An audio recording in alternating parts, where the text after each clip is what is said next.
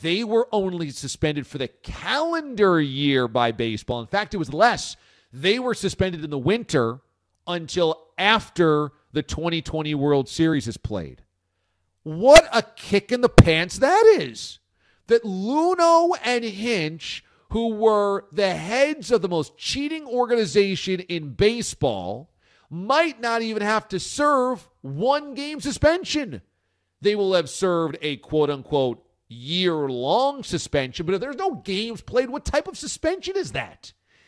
They can't be hired anyway within this league. There's no games. There's no teams right now. There's no nothing going on right now. What a loophole. You see, I don't know if Manfred did this. He couldn't have seen the coronavirus doing what it's doing.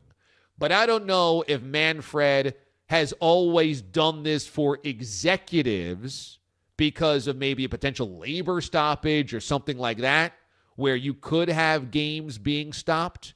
But this is ridiculous. It should be the same suspension. Okay, even if Manfred couldn't have seen this coming, maybe it was just inadvertent. Change it right now. You're the commissioner. You handed down the punishment. You should say, you know what? Unforeseen circumstances. Hinch and Luno are suspended for 162 baseball games. Okay?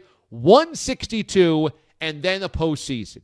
So that if there's no games played, or let's just say, hypothetically, there's 50 games played this year, and then a postseason, they get to come back after what should have been a 162 in the postseason. These guys were at the heads of the most cheating organization in baseball, and they are in the ultimate loophole. Nobody's working right now, so them not working, what's the big deal?